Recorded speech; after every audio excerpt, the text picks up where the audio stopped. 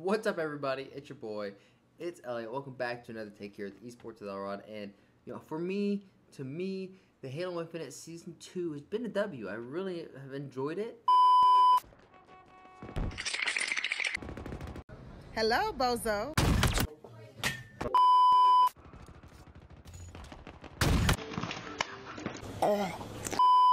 And last night I was playing, and I was just sitting back and enjoying it, and I was staying up late, looking at the feedback on Twitter, and all I saw was just this sea of hate towards this season, and they were like, leave it at the 3-4-3 to make situations and matters worse.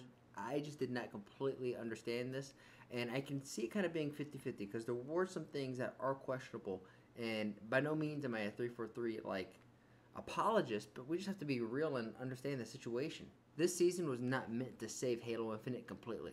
To me, if Halo Infinite is this giant ship, it just shifted the course, right? And now it's headed in a much better direction. I think with each season, it's going to continue to get better. Does it suck that we have to wait 6 months for this next season? Absolutely. But we even heard it from 343 themselves. This isn't a decision that they themselves like or want. That, in fact, it is a very tough decision. Well, one thing to make really clear, none of us inside of 343 look at this roadmap and are happy with it. All of us want to be doing things faster to deliver more content. We still have this desire to get into a healthy rhythm where we can ship a season every 3 months. So for us internally, it was painful, frankly, to communicate this roadmap with a season that was going to run for another 6 months. But the reason why we're doing that is exactly what we talked about before. We have to prioritize going after quality of life issues that are impacting the game right now. Like today when you fire up the game. That's our number one priority. However, pulling from that same stream, Jerry Hook did say that they were going to be moving away from the armor locked course, customization system. And after listening to Sean Dubbs in one of his most recent videos, it brought light to me that, he's right, that if you look at the battle pass, all of the armor that's kind of really locked within it, or all the stuff that we really want and they were promoting, is locked armor core pieces. To the Rakshasha, the Rakshasha, the Rakshasha, the Rakshasha armor core set. I mean, what the hell? And we really lost incorrectly the strength that Reach and Halo 3 brought to the franchise of allowing players to really mix and match everything.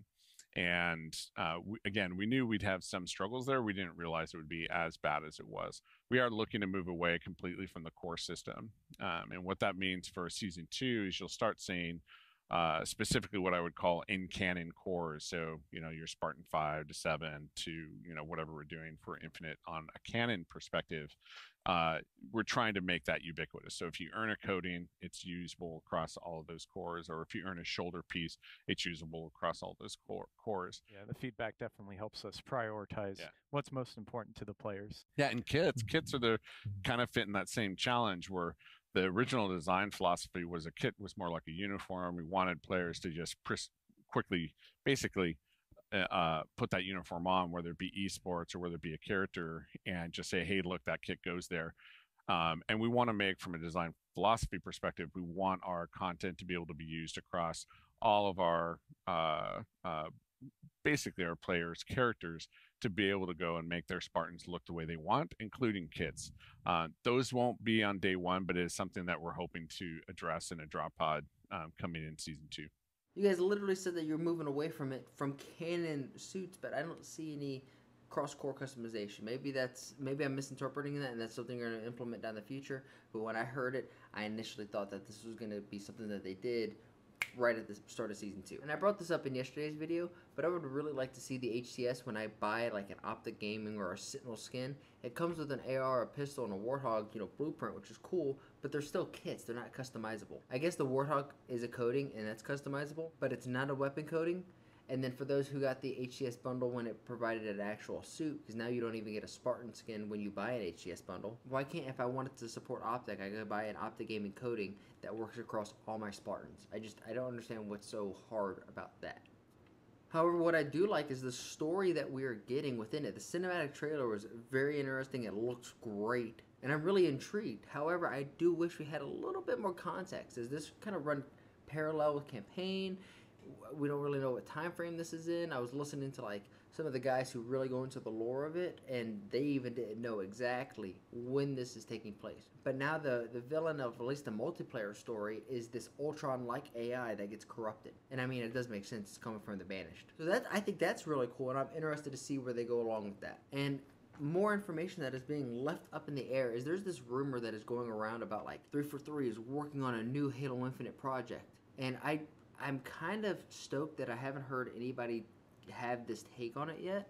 But to me, this upcoming project, this thing going around, is just going to be the DLC, the expansion to the campaign, which may take a year to 2 years for every bit of campaign that we get. And if we remember, multiplayer and the campaign are separated. This is why I'm confused on like the context of the storyline that's going on within the multiplayer. Is it separate from the campaign? Because the multiplayer was free, the campaign was not. So I think it's safe to assume that future DLCs for campaign are going to have a price tag to go with it. I don't think 343 is giving up on Halo Infinite and they're throwing it to the side. I don't think that's going to be the case. I think 343 is actively working on the story and the theme that Halo Infinite is going to carry. Joseph said it himself during the live preview. He is a storyteller and he really likes telling a story. So I think they're focusing on the story of Halo Infinite at the moment. I don't think they're trying to deviate from that. And I know with that being said, you could look at their actions and they're like, how can you say that? Because their actions don't quite lead up to that. But at the end of the day, just like in Call of Duty, the Activision side of things, where there's a lot of frustration in that community, I don't know if it's necessarily the developers or if it's the freaking lawyers that hold the developers back. Because in the Call of Duty side, it's really the lawyers, the people who have to go in and wearing suits. They're the ones that are kind of holding the development of the game back and making a better, joyous product. Instead, they're trying to focus on the bottom dollar. And Microsoft, we all know, is trying to focus on the bottom dollar, and they want to get as much money as they can.